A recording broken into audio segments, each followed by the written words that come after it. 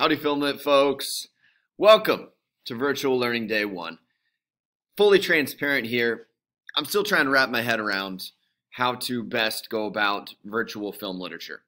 So today, you are simply going to participate in a discussion. Here momentarily, I'm going to hand it off to my dear friend, Dublin socialite and influencer, Dublin, Ireland, that is. His name's Liam Murphy. So he's going to take you through just kind of a kickback, discuss with your classmates, do some discussion posts about your viewing preferences, about your favorite novel, your favorite movie, and then at the end, most importantly, give me some ideas with regard to where you want to see FilmLit go virtually. What are some creative ways we can continue to study?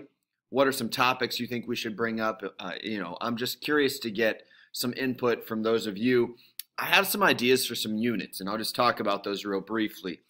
I want to put together something regarding social media, specifically the big four: Facebook, Twitter, YouTube, and Instagram, and maybe TikTok, I guess, could be considered there as well. But just the ways in which visual entertainment have changed, even in the last 3 or 4 years. That's one idea I have. I want to do a genre study. I've kind of started putting that unit together. We will spend one day to do a TV profile of a series of your choosing. And then we got to get into chapter 8 with story. It's a really good one in the textbook. Probably set that up similar to the way we did with the hybrid at the beginning of the school year, with just kind of the built-in quiz there to introduce chapter 8. That being said, like I said, I want to hear from you really in today's module. What ideas do you have? Where would you like to see the class go virtually? Obviously, it's frustrating we can't watch things together, but as I say in the module here, the show must go on.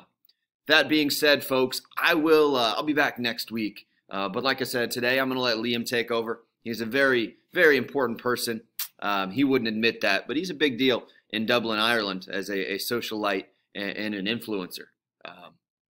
Hey, enjoy the discussion, folks, and give me some feedback on what you would like to see moving forward. And we'll see you next week.